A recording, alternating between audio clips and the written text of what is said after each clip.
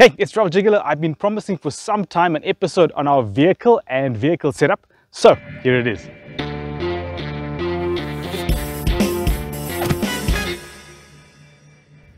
So why this vehicle? Why a Toyota Land Cruiser 80 series, and this one in particular, which is a turbo diesel VX.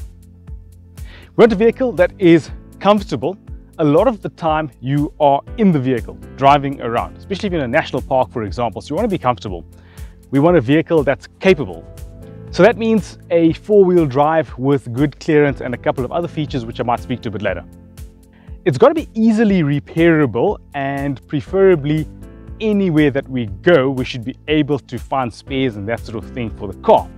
And that's particularly significant if you're overlanding in Africa, and Toyotas are particularly prolific through the African continent.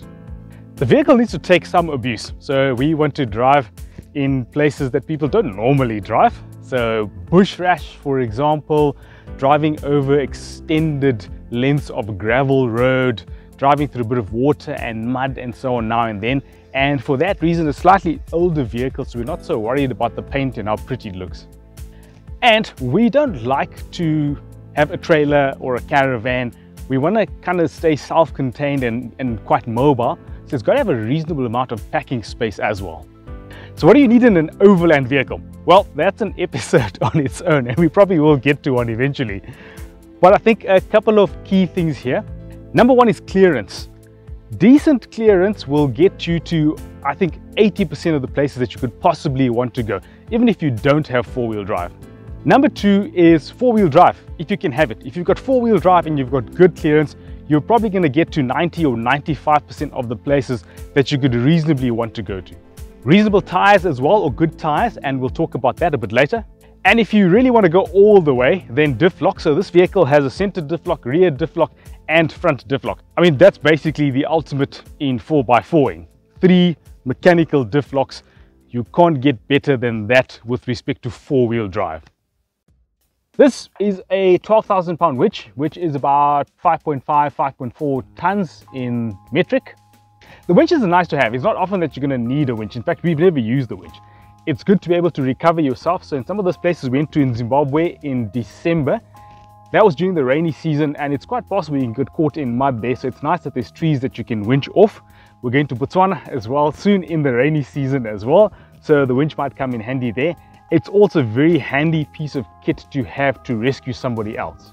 So not a necessity, but really something that's good to have, and something that gives some comfort and peace of mind when you're traveling in remote places.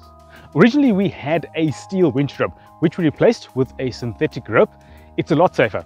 If something snaps in the winch train or the rope snaps, you're much less likely to get injured if you have a synthetic rope. And that's particularly important because this winch has a cable to run the winch. It's not a remote controlled winch, so you've got to be standing relatively close to the winch when you're winching. Bull bar, also nice to have. You know, I think a bull bar is good if you're going to bump into something, so try not to bump into things.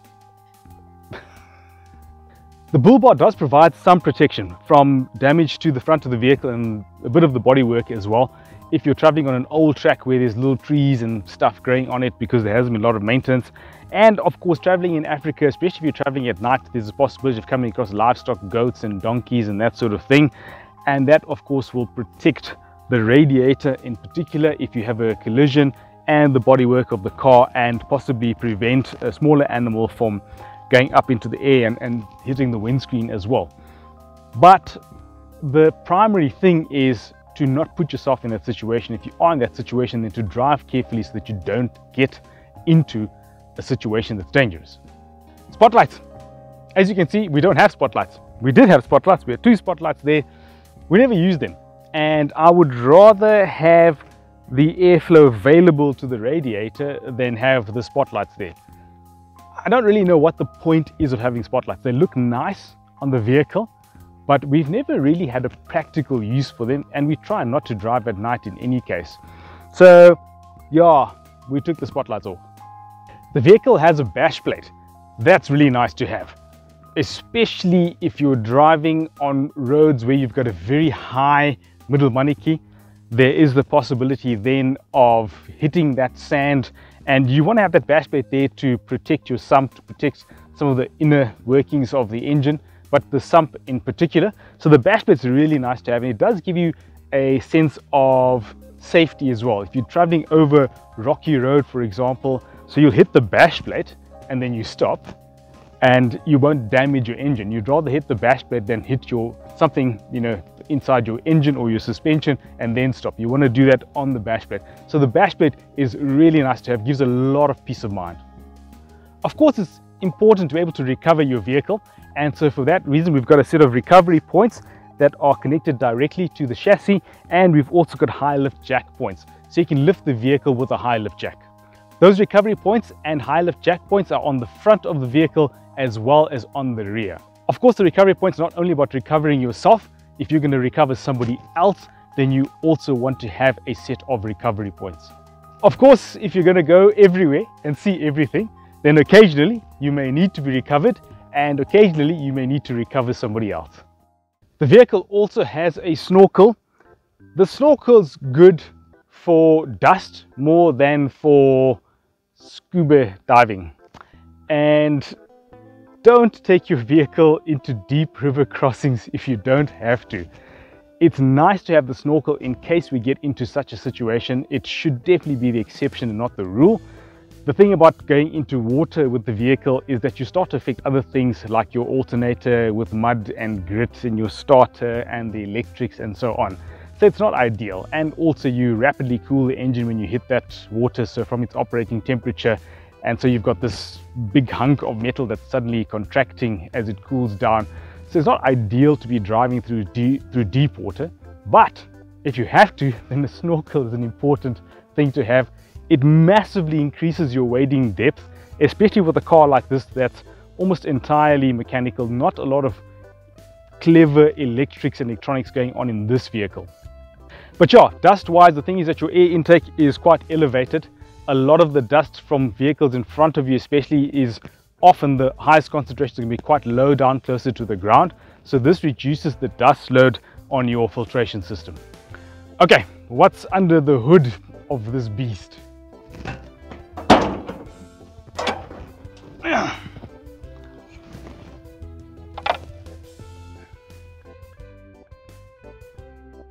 What's not under the hood is a set of working shocks. So that's something that's got to be replaced. But we have our trusty aluminium stand here that comes out of a clothing cupboard, so fit for purpose. This vehicle has a 4.2 litre turbo diesel engine, straight 6, with a total power generation capacity of about 140 kilowatts, which isn't much for a 4.2 litre turbo diesel, but it gets the job done. Completely factory, nothing changed on the engine, no increases in boost, no bigger turbos, nothing. No chipping, because there's nothing that you can chip. It's an almost entirely mechanical car, and that is a 1.5 DT Toyota engine. We have 2 fuel filters in series, one of which has a water eliminator. The first one has a water eliminator. It's a great thing to have if you're driving to places where you're not sure about the fuel quality. The more remote places you go, especially the more remote places you go as you go up into Africa, the greater the likelihood of coming across fuel that's not of necessarily the best quality. In front of the radiator is a smaller radiator, and that is for cooling the transmission fluid. These vehicles, the automatic versions, are quite notorious for that transmission system heating up, and so it's a good idea to have a cooler for your transmission fluid. That increases the longevity of your transmission fluid, and in so doing, of course, also protects your transmission system. Now, this is an old engine. This is the very first engine in this series, the 1.5 DT that came out with these vehicles, so going back to about 1990. It uses a lot of fuel, it uses a lot of oil, it smokes a lot, which I don't like, but it starts every single time with one kick, with one exception, which was when we were driving up to the Blader, or down to the Blader River Valley, in which case we had a leak on one of the fuel lines, and so it wasn't starting with one kick. But that is the only exception. and a very basic problem which was solved in situ with a lot of help from some very good people that were willing to lend us a hand, and then eventually just by changing that fuel pipe. This is a workhorse, reliable engine, should go for a long time, probably due for an overhaul at some stage judging from the amount of smoke that's coming out of the exhaust, but otherwise a good, solid, reliable mechanical engine. Tires. We have all-terrain tires. Now you could argue that different types of tires might be a bit more suitable. Truthfully, a lot of the driving we do is on tar road, and then we get onto dirt road. So it's very seldom then you need anything more than an all-terrain tire. Now you could occasionally want to have a mud terrain tire on the vehicle, but that's going to be 1% of the time, to be honest. Mud terrain tires, of course, a much more aggressive tread and so on, but it also comes with a lot more noise when you're driving on the highway, decreased road handling as well. It's not as comfortable because it's not as pliable as one of these tires. So this is definitely for us the preferred way to go, an all-terrain tire. In addition to that, bang for buck, value for money, I don't think you can beat an all-terrain tire for the type of things that we are doing. So these are 265, 75, 15, very much stock standard tires that would come with a vehicle like this, or that you would use on a vehicle like this here. Nice big profile, of course, so that you can let the tire down, get a nice long footprint for better traction, specifically in sand and often in mud as well. The original Toyota rims as well that would have come with this vehicle when it was manufactured. We also have two spare tires. One spare tire that is on the back of the vehicle and one spare tire that is on the roof rack. You don't need two spare tires, but it's nice to have two spare tires. Gives you a lot of peace of mind, especially when you're going to remote places where you can't easily go and exchange a tire. Now there's two things about that. The one is that you can lose a tire and still have a spare tire, which is important. And secondly, you don't want to spend your time going to replace the tire. That means you've got to go to a town, stop, change the tire, buy a tire, the tires must come off the car, put another tire on the rim, it must be balanced, and bloody blah. Lots of time wasted that you would rather spend out on your road trip. That's another good reason for having two spare wheels. So I definitely recommend, regardless of what vehicle you have, if you're going to be going on overlanding type trips, then have suitable tires, preferably something with a good profile. I know a lot of SUVs now come with very low profile tires, which are great for road handling. They look nice, of course, but they're often not very practical, especially in sand and mud, and they're not very comfortable on gravel, whereas you can reduce the pressure on this and have a much more comfortable ride over a gravel road. On our roof rack, we also have an awning. This is an awning that just comes straight out of the vehicle, and then it's got to be tied down on a couple of props that are part of the whole setup over there, which is good. It's nice to have an awning, especially on a hot summer day like today, when you want to be able to sit in the shade of the car, or if it's raining and you want to be outside and you've got some protection. I would recommend personally that you get a batwing awning. It's a lot nicer, gives you a lot more shade. It's a lot easier as well to take out and put back in.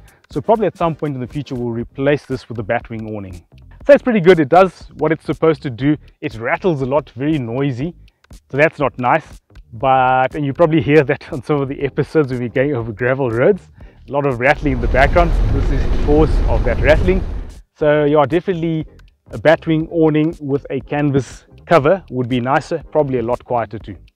I have no idea how old this awning is. It came with the car when we bought the car, so might be as old as the car itself. Lots of things on this vehicle might be as old as the car itself. 2 jerry cans on the roof rack, that gives us another 40 liters.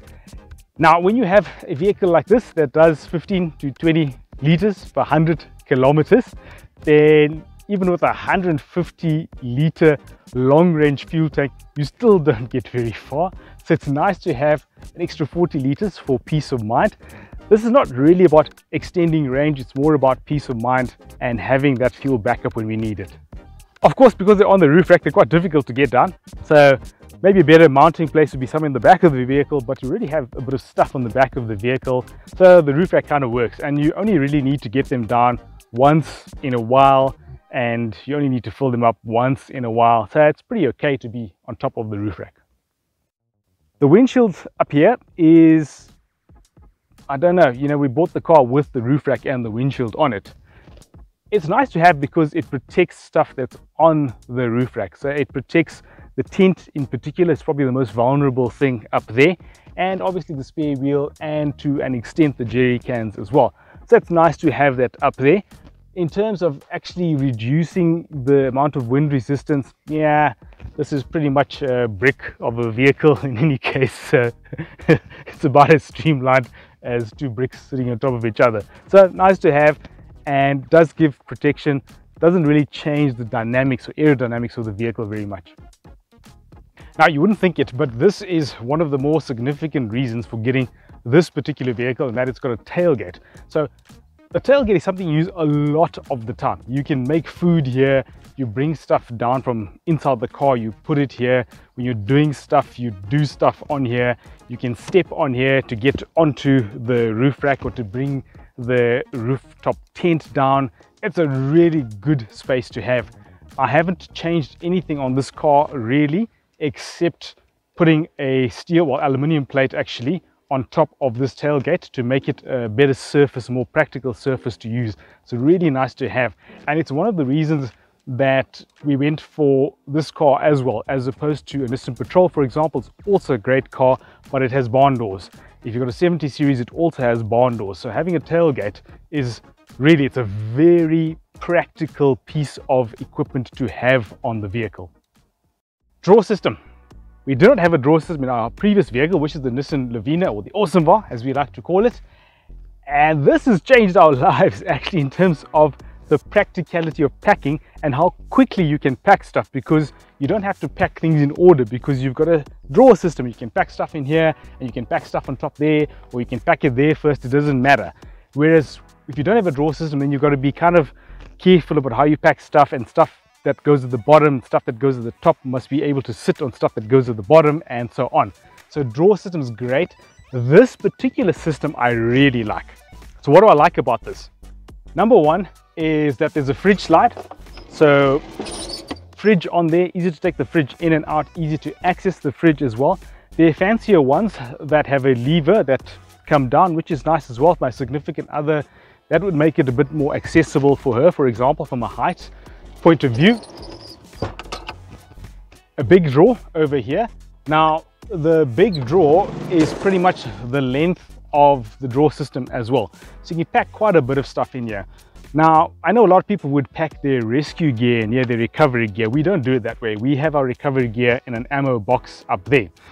Reason for that is that we use this a lot more. We use this every single time, whereas your rescue kit you're not going to use every single trip, if 5%, 1% of your trips. So it's a space that we want to use often and must be easily accessible. So we put pots and pans and spices and all kinds of things in here that we would use for cooking, for eating, etc. It's a very good space to have. We call it the kitchen drawer. And then we've got a set of ammo boxes in here. Also very nice to have. And the great thing about ammo boxes and the separate drawer and the separate shelf again is that you can separate stuff. So in our ammo box here, first ammo box is typically our veggie box. So in here we keep onions and potatoes and lemons and things that don't have to be refrigerated but are food things, vegetables, that sort of thing. And they must stay separate from stuff that could potentially contaminate them. So onions, potatoes, lemons, etc. Oranges. We also keep the lid off of this because we don't want to close it and then get a whole lot of moisture in there. That's going to result in some of those things going bad. So that works really well. Next ammo box. This is our charcoal box. So we fill this up with charcoal, and again, because it's easily accessible. So when you do a braai, build a fire, you come in here, take your charcoal out, go and use it, put it back in here. Slots in there very nicely. It's closed so you don't have charcoal dust going all over the place when you're going over rutted roads and so on.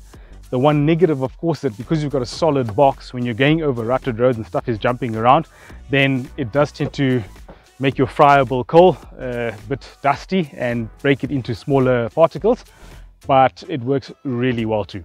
We do have a plastic liner bag in there as well, so just a black plastic bag, and that of course contains the dust and makes it easy to pull everything out when you want to replace stuff in the box without getting a whole lot of dirt and dust all over the show. Now, another thing that I like is having a shelf. So you could have a drawer system that goes all the way to the top, but drawers do reduce to some extent the volume that you have to store stuff. And having a shelf, an open shelf like this, is nice because then you can store a whole lot of stuff on top of here. So we put our tent over there, we put our Weber braai that we carry around with us whenever we go overlanding, and we've also got our rescue kit and our gas stove on top of there. That's a good bit of space. If it was drawers all the way to the top, then you can't pack as much because obviously the drawers and the dividers, etc., take up space. Also, you can't really have a big enough drawer for a tent like this, so it's difficult to have one. So you might then have to pack your tent in a drawer without the cover. I prefer it like this. It's easier to carry the tent out of the car as well because it's in a bag. We have a set of fastening ropes here too. So those join onto a set of loops on the other side of the drawer system, and so we can fasten things down. So you can see here, for example, that our rescue kit along with the small toolbox is also fastened down, as well as our fire extinguisher. We have two fire extinguishers in the car, one at the back and one at the front, for obvious reasons. You don't know where fire is going to happen, you don't know where you're going to be standing or where you're at the time, so you want to be able to very quickly access one of these, and therefore having one in the front and one at the back makes it quick to access in almost all circumstances. Holder for the gas canister. That means that your gas canister is in a firm position. This is one of the heavier things in the vehicle, and in the case of having a crash, for example, or driving over rutted roads, this is one of the things that could fly around and potentially cause some damage or injury as well. So nice to have that held down in a specific position. It's also still accessible, so we can take the stove down, put the stove over here, connect it to the gas, and make something really quickly, especially when you're on the road. So it's nice to have that located over there too. There are a couple of nooks and crannies behind there as well, where we keep our compressor, and we also keep a second jack for jacking up the vehicle, and we can put stuff in there as we need it as well. So it's a small space and it's accessible relatively easily too. We also generally keep our Weber chimney on there as well. It's a nice position. It just fits exactly into that spot as planned and, you know, manufactured. This is our water tap for our water tank. So the water tanks behind the back seats, or where the back seats would be, and then you can access that from the back of the vehicle. Deep cycle battery over here. This is connected, of course, to the two engine batteries. Important thing here is you want to allow charge, or have your setup such that your charge can run in that direction to those two batteries, but not necessarily in the other direction, because you don't want to drain those two batteries when you drain your deep cycle battery. But you do want to be able to charge your two batteries from your deep cycle battery if you connect to solar, for example, which is why we've got this connector over here to connect our solar power to there. This is a nice little deep cycle battery case because it's got different options for your connectors on there. So we can connect our C-Tech charger into here as well if we want to charge this battery directly from mains power, and we can do it from solar. On top of that, we have loosely a 3 kilowatt inverter. Nice to have a 3 kilowatt inverter because sometimes you want 220 volts to run whatever it is, especially charging stuff in the car while you're driving. And so that is not pinned down, so that we can take it out and move it about, and we can use it in other places, not just in the car. So that just fits on top of there. Might be better if it's a bit more secured, but it's really not an issue and it works pretty well. From our inverter as well, we've got a cable that runs through the vehicle out to the front so that you can connect stuff into there, and normally it's for charging things like cell phones and cameras and that sort of stuff where you want a 220 volt supply. That's particularly important when all our campsites are off-grid, which has in some cases been the case for an entire trip. Like our Zimbabwe trip recently, we had very little electricity on that trip. We have a set of nooks and crannies behind there as well, and that's where I keep spare oil, a couple of spare tubes for the engine, so water pipes and fuel hoses, that sort of thing, a bit of extra engine oil, some brake fluid, and just basics that you would need to keep the vehicle going. Generally nothing major, and the intent, of course, is to have a reliable vehicle that you don't have to be a mechanic to be able to drive a couple of thousand kilometers. Rooftop tent, great to have, especially if you're just stopping over for one night. It's relatively easy to take down and to put up again, and in comparison to a ground tent, similar amount of time, but you don't stash a lot of stuff in it like you do with the ground tent, and you don't have a lot of stuff to then unpack as well and take down and so on. So it is quicker in that respect because you have less stuff generally in the tent, and it's got its mattress inside already. Note the orientation of the rooftop tent. It comes down this way as opposed to sideways. There's a very good reason for that. Number one is that when the tent is over here, you've got a bit of shelter, so you can still use your tailgate and have some shade or shelter from the rain if it makes sense under those circumstances. And in addition to that, because it comes over this way, not sideways, it takes up less space in your campsite as well. So if you're in a relatively narrow campsite, which happens from time to time, then it's nice to have that extra space. In addition to that, when it's over the back here, you have access to the vehicle, whereas when it's over the side, it can be a bit more difficult to access the side doors because you've got to open the door fully. And in this case here, we've also got our awning over here, which opens out to the side, so we'd have to have the rooftop tent open out to the other side. Tow hitch. We never tow a trailer, but we can if we want to, because we have a tow hitch. So it's nice if you want to use the car for something else. So if you want to attach a trailer to the car, for example, to move stuff from one place to another, then it's good to have the tow hitch.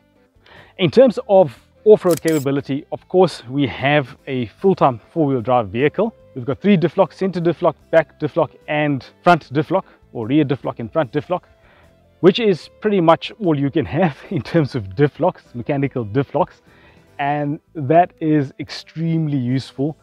It's great that they're mechanical, so you can use them under any circumstances. You're not dependent on the vehicle making decisions for you.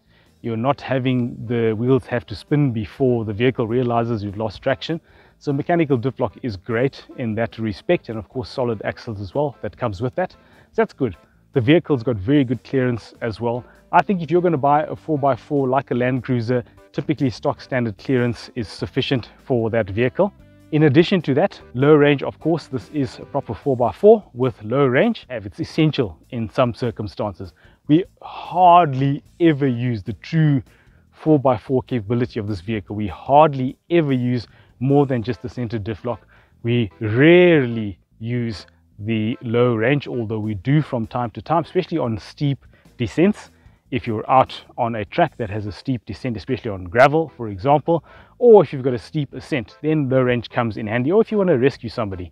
But we almost never use the full capability of the vehicle, but it's nice to have that capability there so that we feel confident to go anywhere and see everything. With our roof rack comes a table, so you pull the table out and use it on the campsite. Table is, I think, one of the essential camping things. A lot of places you'll go to will not have a bilge table or a table available. So we're here at Matamba filming this. We're filming on location, one of our favorite places to camp, and although they have everything else here, they don't have tables. So bringing your own table here is kind of essential, and in this case it automatically comes wherever we go because it's in the roof rack. There's also a ladder up here, and that ladder is for accessing the roof rack. What's nice about this, about having a roof rack with an integrated table and ladder, is that it takes up no space inside the car, whereas you'd normally have to carry those in the vehicle. So it gives you a bit more packing space, and because the table's a large thing, it improves your flexibility packing wise too. 2 jerry cans on top, and it's also great to have a second spare wheel. We could have 2 spare wheels on 2 arms of the back, but that would be a bespoke system. This is the original system that comes with the Toyota Land Cruiser. It would mean taking this off, taking the bumper off, putting on a bumper suited to that with 2 swing arms. That also puts a bit more weight on the back of the vehicle, which is a little bit problematic because a lot of the weight is already on the back of the vehicle. So we want to reduce that as much as possible. A little bit more difficult to get to when it's on the roof rack. And these are relatively heavy sets of tires as well to have to take up and bring down. But it's still, you hardly use it. And when you do need to, it's really not very long to go up there.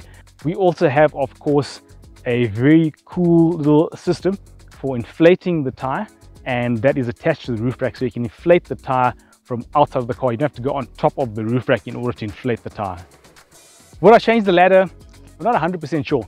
A telescopic ladder is actually quite nice to have because you can put your telescopic ladder anywhere on the car, whereas with this ladder you're a bit more restricted as to where you can put it on the car, and there is a position on the roof rack specifically to clip the ladder in.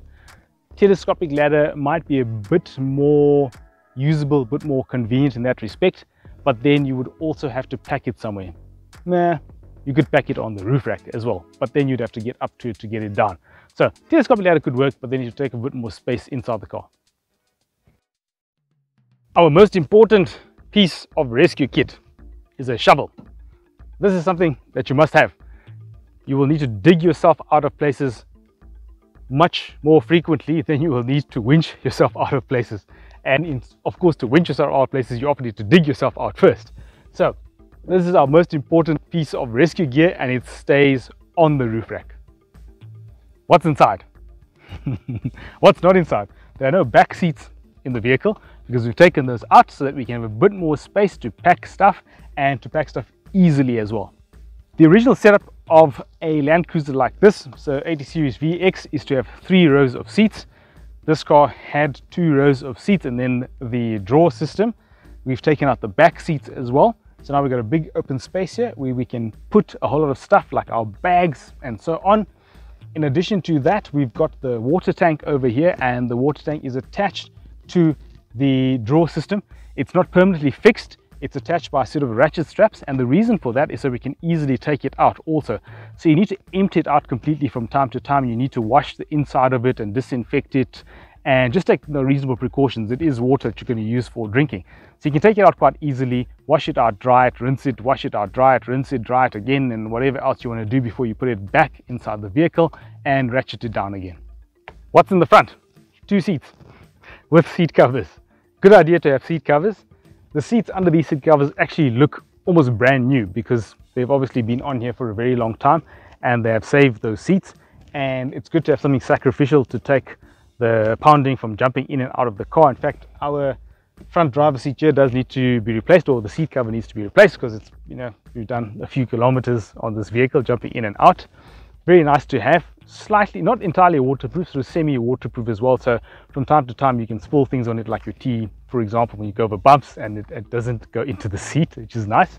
And then we've also got on the dashboard a dash cover with pockets, and those pockets are a nice little storage area for stuff. So we put the bird book in there, the tree book in there. There's little bits and bobs, like a little spanner that I use for taking off the tire pressure monitoring system. There's a couple of bolts and loose pieces in there that are nice to have as well. The vehicle has an automatic transmission. I much prefer automatic over manual. That automatic for the last sort of 3 vehicles that I've had, and I will never go back to manual. Automatic's just so much easier, whether you're doing long distances or you're driving in town in peak traffic, whatever the case is, an automatic is the way to go. It's just a lot easier. So automatic's great, especially when you're driving at low speeds. You don't have to worry about changing gears. When you're overtaking, you don't have to worry about changing gears. You can if you want to, of course. One or two of the small disadvantages that an automatic has over a manual. Firstly, if you have a stall on a steep hill, going uphill, it's difficult to recover with an automatic, easier with the manual. Secondly, when you're going downhill and you're trying to use the engine to brake in the lowest gear that you can have, you get a slightly lower speed with a manual than with an automatic. So you've got a little bit of slip on the automatic box, and it does go a little bit quicker downhill than I would like sometimes in low range, but 99% or 98%, 99% of the time, we are driving in normal 4-range, high on roads. We're not using low range, and whether you have an automatic or a manual doesn't matter. So have the automatic because it's easier. So definitely an automatic, my preference. What is this? This is adventurous. A couple of people have asked about this. My significant other got that for me. This is great. So when you're driving, you've got a place to put your arm and look cool as you flash by the wildlife, and they check you out and they're like, yeah, that guy's really cool. And also you can put stuff in there like your credit card or your petrol card, for example. When you stop at the toll gates, easy, you can put your receipts in there, and so on and so forth. Really nice little piece of kit to have. I highly recommend it. And last but not least, I keep a couple of basic tools and stuff inside of the little pockets here that are in the door. So this is great. You put a screwdriver in here that has multiple screwdriver thingies, different sizes and stars and flats and all that sort of stuff. Very technical, of course. Cable ties, tire pressure monitoring, a couple of ski ropes and basic things as well. And that is basically the stuff that we have inside of the car. We have a sunroof. Why? Because we have a roof rack with the tent, so the sun never comes in. But the sunroof's a good way for hot air to be vented out of the vehicle. So when we're in a hot place, keep the sunroof open generally when we're not moving, to get the hot air to vent out easily, especially at night when we go to sleep and we want the fridge, for example, to have a relatively cool environment to keep on running efficiently. So there's a sunroof. It's a could do with it, could do without it, doesn't really matter. Of course, if it rains, you don't want to leave the sunroof open. You also don't want to leave your sunroof open too wide, because monkeys, baboons, my significant other says snakes, but yeah, I don't know about snakes. But anyway, don't leave your sunroof too widely open all the time. So I hear you ask, how about solar? We do have solar. We have a solar blanket. There's a good reason we have a solar blanket. Having fixed solar panels comes with a few difficulties or inflexibilities. Number one is it takes up space in the vehicle if it's something that you are going to carry, whereas a solar blanket folds into a fairly small piece of kit. If you attach it to the vehicle, like to the roof rack, for example, then it takes up that space on the roof rack. Also, the solar blanket is kind of easy to use on the windshield. It's a great place to put it, because then it shields the car from the sun going into the windshield while also generating electricity. So we have a solar blanket. It's a bit more expensive, takes up a lot less space, and it's generally easier to move around and put wherever you want to put it. So we do have a solar kit, and when we're off-grid camping in particular, it's really nice to have that for recharging our deep cycle battery. And the deep cycle battery runs the fridge, and the fridge keeps the beers cold. So solar, essential. Having solar as well means that we can go off-grid for extended periods of time, and we can park in a camp without necessarily driving around to recharge deep cycle battery. So going to Botswana, like we've planned now for our next big trip, means we can go to a remote place in Botswana where there is no electricity, and we can stay there for periods of time without having to worry about electricity supply. That's it basically about our vehicle. What don't we have? We don't have a high lift jack. We could have a high lift jack. It could come in handy from time to time, but it's also, I think, sometimes unsafe if you don't use it properly. So that's a little bit of a concern with a high lift jack, and my significant other in particular doesn't want us to have a high lift jack. So we don't have a high lift jack. We don't have Bluetooth stuff, so we don't connect the fridge to Bluetooth. We don't connect the tire pressure monitoring system to Bluetooth and all that, because it's distracting. You don't want to be sitting there with your cell phone and continuously looking at stuff or wanting to look at stuff because you have it available on Bluetooth. Obviously, it's good to know if the tire is going, but that's why we have a little screen for the tire pressures there, which you can look at anytime while you're driving. We also have these little gauges here for our different batteries. So for the two batteries in the front, we have inside the cab, and for the deep cycle battery, we have one at the back. So we can at any time see what the situation is with the batteries. What could we improve? Fuel consumption. Yeah, if you have any ideas of fuel consumption, I'd love to hear them.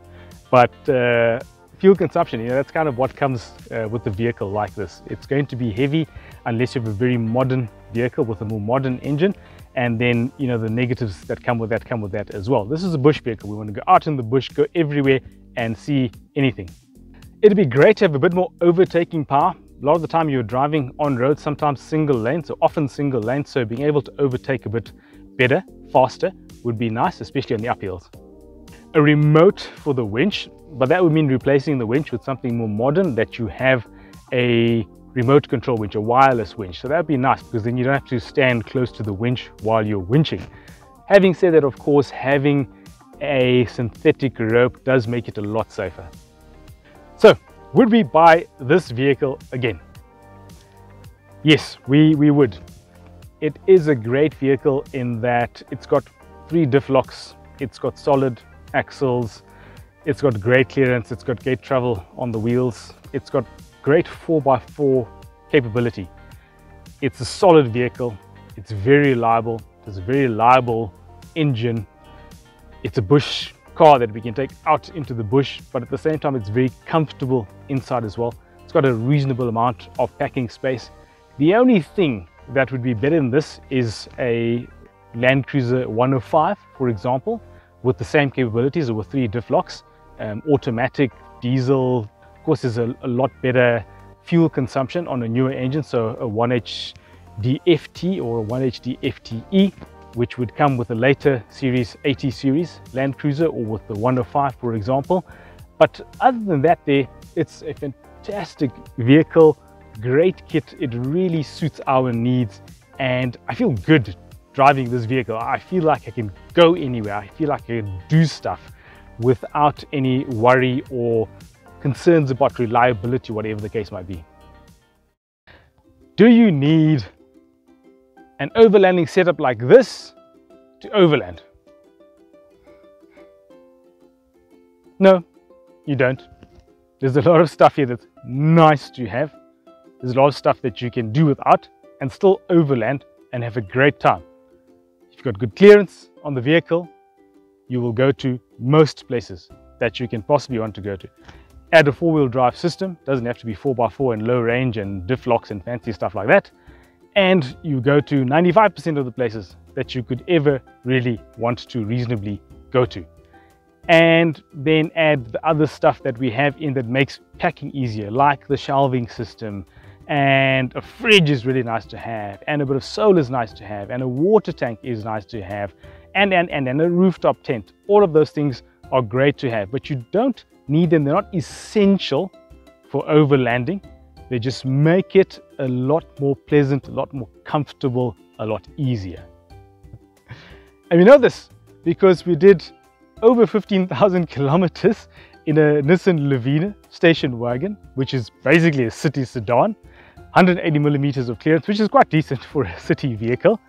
No 4x4, front wheel drive, small little 15-inch wheels that you couldn't deflate, and stuff like that. And we went to many places and we had fantastic experiences. We did a lot of Namibia, we did a lot of the Northern Cape, we did some of the West Coast, and it worked out. And you don't need a fancy 4x4 to go overlanding, and we've done that and we've started there before we came here. But this does make it a lot easier, a lot more comfortable, and a lot more peace of mind when you go to some places. So if you found that informative, I hope you enjoyed it. I hope you learned something from it. I hope this helps you with your overlanding setup. If you're going to set up a vehicle, if you want to add stuff to your vehicle, or if you want to subtract stuff from your vehicle as well. And hit the like button. Give me some feedback, some comments, questions if you have any questions. It's always great to hear back from you guys. I love that interaction with you.